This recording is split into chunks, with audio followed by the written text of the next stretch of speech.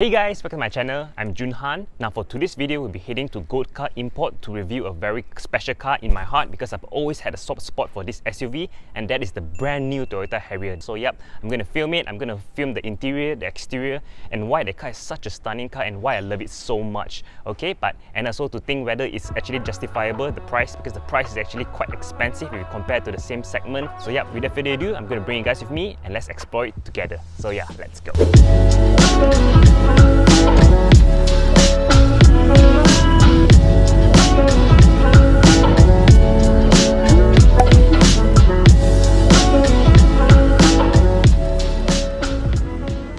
And just like that, here's the brand new Toyota Harrier. Can I just say something? This car looks absolutely stunning in person, okay? In photos, it looks nice, it looks very premium, but in real life, it looks much better, okay?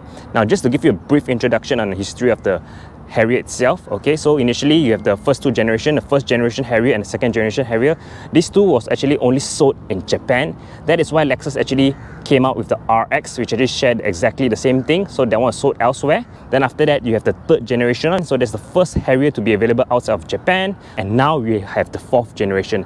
And all I can say is this car looks absolutely stunning. It really looks like a proper Harrier now. Last time I feel like, man, it doesn't look that nice, but this right here, right, it looks absolutely stunning. Toyota actually nailed it in terms of the design. One thing I love this car about so much, right, is from the front you can see it's really aggressive, and this car is all about the lines, okay? You see the lights, it looks super fierce, and it's very slim, very slick, and the way it's pointed downwards, okay, to give it a very aggressive look. So you can see the daytime running lights. There are two, one here, another here. Yep, very simple yet very elegant, okay? And then you have this chrome piece which actually accentuates the luxuriness, if that's a word. But obviously it's such a shame that they removed the logo already, the Harrier logo, the gold color Harrier logo. If it's there, it would be nice because yeah, that's a very premium touch. Now they just kept it with the Toyota logo, okay? And this one you can see is actually flat. Basically, this one houses all the adaptive radar cruise control, okay? Everything's inside here, the sensors, okay? But it's very neat. The front is so nice. You can see the way you have this line, right? It cuts down.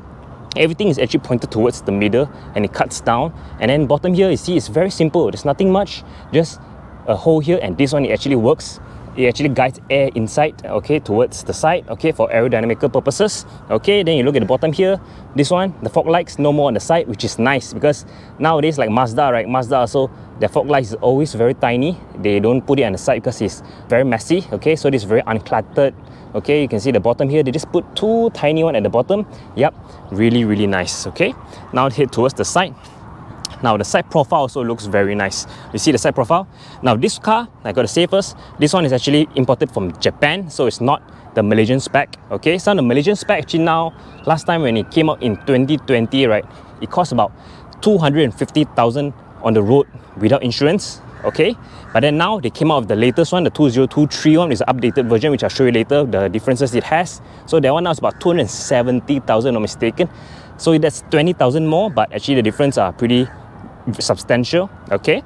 So yep, even the wheels is different. This one, you can see the CBU wheels, right, from Japan is totally different. You got this very chrome finish, very nice. If you look at the one that we have in Malaysia, so that one is like two-tone, and that one just looks meh, it's okay, but this is much nicer lah, okay? The chrome, yeah, it's like very Lexus feeling, okay? That's nice, okay? And this car, when I drove it just now, right, it really sucks up all the shock nicely, okay? Basically, you go through any pothole, everything, you don't feel it at all, okay? So the suspension of this car is very nice, it's very comfortable, okay? So the side profile, and then head towards the back. Now this right here is the selling point of this car. I love this so much, okay? The way it actually tapers down, okay? Nowadays you see the cars like, for this segment, right, you have the Mazda CX-5, the CR-V, all those, right? You can see the way an X70, the back is all actually flat, it's very boxy shape. Whereas this one, you have this tapered, slanted edge, okay? You got this swooping roof line, it comes down, give it a coupe style, and that is very cool. You also have all these sharp lines, okay, which accentuates the back here, okay? You can see the way how the light actually sticks out, and then it actually cuts down and come out. You have to see it in person to really appreciate the design, okay? The architecture on this is so nice, okay? Yep, this is my favorite part of the car, okay? I can stare at it for days, this angle. Check it out, beautiful, okay? Then at the back here, you can see the tail lights. It goes from one end to the other end, which actually accentuates the width of this car, especially at night, right? When the light turns on, right, It's one single strip that runs across. Yeah, it looks really, really stunning, okay? It's like, let's say we're driving at night, right? It's like a cyborg. But one thing I don't like about this car, right, is the signal lights. The signal lights, right? Let me just grab the key. Okay, so this is the key, okay? If the signal lights, right, let's say when I unlock, right, you can see it's located at the bottom. I really, really don't like that, okay? What I saw, right, in Japan, what they did is they actually had the signal placed underneath right here, the signal lights, which is really, really cool, and it's sequential as well. So basically when you unlock the car, the signal light actually goes down here, and of course this one is power tailgate. You pop this open, it opens up and it reveals a large amount of space. You can see it extends all the way there. Yeah, this one you can put a lot of stuff, but the space is slightly compromised as compared to the CR-V or the X70 or those, because right, you have a boxy shape, right?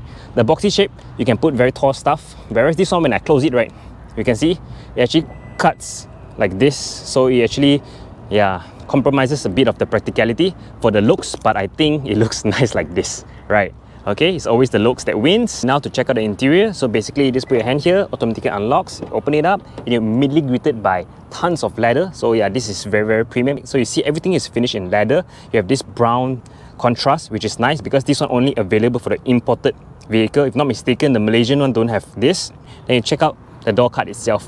It looks super, super nice, okay? Everything here is soft to the touch. I can press it all day, and then you got this very neat touch right here. So this is the Harrier logo embossed on the side, okay? Now one thing I noticed about this car, right, is you have three different things. You look here, you have this wood, very nice wood trim, and then you have this chrome, and then you have this brown. So this theme actually runs across the entire interior of the car, which is nice, okay? And then on the seats right here, it's very nice as well. You can see soft leather. Then you have this contrast brown stitching, right? The middle here is actually fabric, okay? So let's head inside and let's check out the cabin. So let's start the car for the moment. Just press the brake, press on the start. So basically this one actually moves forward. So this one is telescopic. Basically you can control from here. You can choose up, down, left, right. Yep, it's fully adjustable electrically, which is nice, okay? Oh yeah, this one, right, you can see this is the speedometer itself. Wait, let me just close the door for the moment. Okay, let's close it up. All right. Now for the speedometer, you can see only, oops. Alright, okay, so from here you can see, right, only the middle is actually digital, the left and right is actually analog, but everything is pretty self-explanatory, okay? So yep, if you go up, right, to the highest, so basically this one tells you your fuel economy. You go down, this one, your driving support. Basically when you're driving, right, it tells you, let's say if there's a car on the left or on the right, okay? Then you go down, this is your music. Go down again, so this is your safety system status. Basically you have this four. You have pre-collision system, blind spot monitoring, rear cross traffic alert, and parking assist, okay? Then if you go down, so these are the settings, okay? Yeah, so everything is pretty standard, but it's nice. But for the steering wheel, it's pretty normal. Basically you have this multi-functional steering wheel, left side and right side you can control. All right, and then bottom here, if you press on this, basically you got a 360 view. You can see, yeah, it rotates one round for you to see. Okay, that's a nice. Let's stop it. So this one, the power tailgate, you press, it opens up the back. Okay. Now one thing I like about this one, right, as compared to the Malaysian market one is, or also the previous, the 2021 version, right, is basically their infotainment screen really looks really, really bad. Okay, they have the same shape, but then their screen doesn't elongate all the way, doesn't expand, doesn't utilize the entire screen. They only use this part right here. Okay, and then on the left, on the right, you have those buttons sticking out. Yeah, it's very sore to the eyes, but now I'm glad they fixed it with the latest version. Okay, basically it's one flat screen. That's how it's supposed to look very neat, very nice. Even the bottom here as well.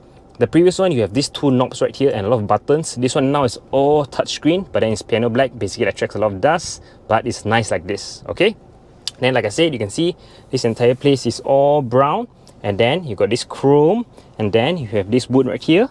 Same goes for here as well, right? You got the wood, you got the brown, you got this chrome. Very nice, very premium. All right, so the bottom here, you can see this is the start stop button. It's actually sticking out like this. I'm not sure if it's nice, but yeah, it's floating. It leaves you space at the bottom, so use to put your phone. It charges your phone, right? And then you can see the parking brake, right? It plays all the way inside. This is the first time I see a car that plays all the way inside. You have to stretch to basically press the parking brake. So this is the brake hole, the drive mode. So we have three different driving modes. You have eco, normal, and sport. Okay, so this is the gear shifter, which is nice and thick. Okay, very nice to touch, right? Everything here is very premium. Okay, then even here as well, open this up. Yep, you reveal some space. You open this up, Ta-da! It goes all the way inside. You can put stuff inside. And then this one also, I like what they did right here. So basically, if let's say you have a small cup, right, you need this so that it actually comes out. Because let's say if you don't have this, right, and you got a small cup, you put inside, it actually sits flush. It's very hard for you to grab it out. So yeah, for them to have this is very nice. So you put it inside. Okay, the side here, like I said, it's all very nice, soft touch. Yep, you got this piping here as well, all brown. Okay, so open the glove box. This is hard. This is hard leather. Okay, I mean this is hard plastic. All right, not everything is leather. This hard plastic. Top here is hard plastic as well. You have head-up display right there. Yep, JBL speakers. All right, and then top here, this one, right? This one basically you can change whether you want.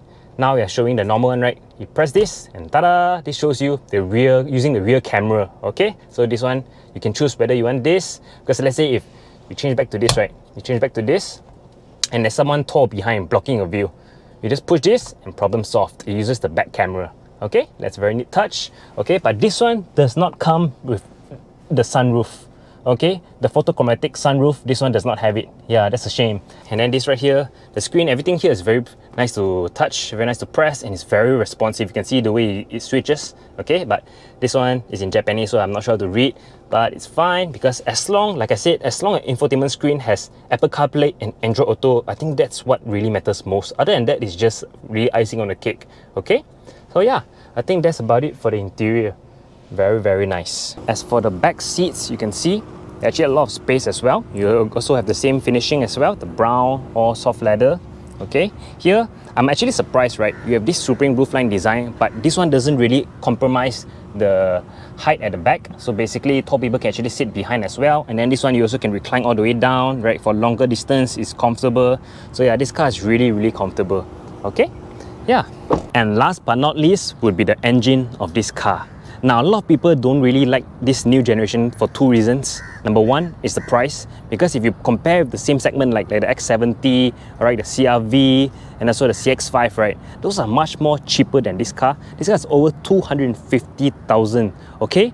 And then the second would be the engine itself. So this one is powered by 2-litre naturally aspirated engine. It's not turbocharged and only produces about 183 horsepower and 203 Nm of torque. Now, if you compare this to the previous generation one, a lot of people love the engine so much because it's turbocharged. There's so much power. But for me, right, I think this is okay. You know why? Because this is fuel efficient. And second is because this car is not supposed to go fast. This car is supposed to be very premium, okay, for you to go from point A to point B comfortably, okay. To say this one is underpowered, actually it's not. I've actually driven it. It's just nice, okay, but it's not very powerful, right? To me, this is actually, yeah, it doesn't really matter much, okay. But yeah, a lot of people don't really like it because of the engine. What do you guys think? Do you guys prefer the third generation engine to put inside here? Will that be the perfect combination for this car? Yeah, let me know down in the comment section below. That's about it, guys, for my review of the brand new Toyota Harrier. So yeah, huge thanks to Good Car Import once again for allowing me to film the car and for allowing me to take the car to this secluded area, because as you can see currently now, Good Car Import is fully packed with cars. So if you guys are interested to buy any recon cars or import cars, you can hit there, because now they have a wide selection of cars to choose from. Okay, you also can see there's a whole row of Toyota Harrier in black and white. So those are newly arrived from Japan to Malaysia. So yeah, you can check them out. Okay, so what do you guys think of this car? Would you actually buy this car for the price you're paying for the looks and for the reliability? Me, maybe, but I love the looks so much, I think I might just go for it. Okay, so what about you guys? Will you buy this car for the price? Let me know down in the comment section below. Alright, so yeah, I think that's about it. With that said, if you guys enjoyed, please remember to like, subscribe, and share with your friends, and I shall catch you guys next time. Ciao!